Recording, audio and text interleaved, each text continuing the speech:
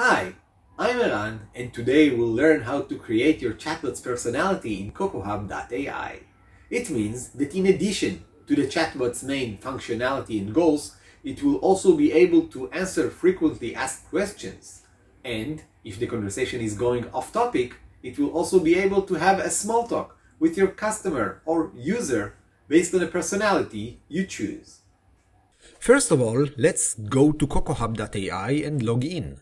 Open an account or log in using your email, Google, Facebook or GitHub account and let the fun begin. For example, today we'll create a bot of a virtual science teaching assistant. Here, in the next screen, you define the identity of the bot. First of all, although we will give some suggestions, you can go your own way. Let's call our bot Tanya.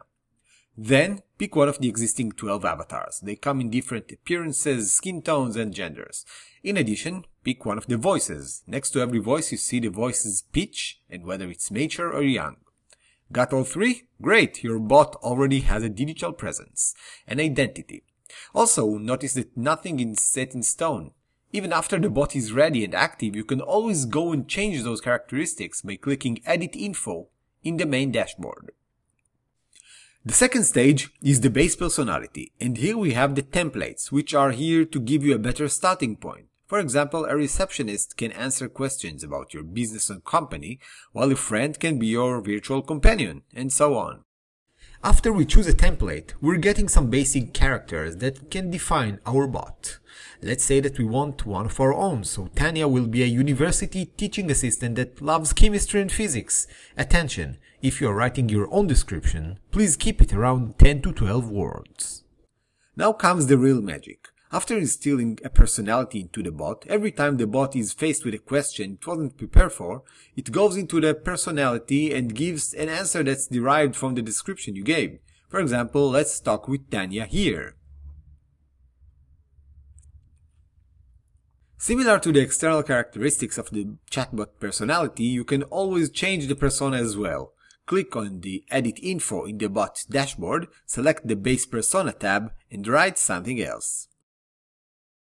Between the base personality and the brain, which is what the bot actually does, there is the general knowledge of the bot. It can be related to the business, company or person it represents. Click on Knowledge in the brain section, then proceed to the answers.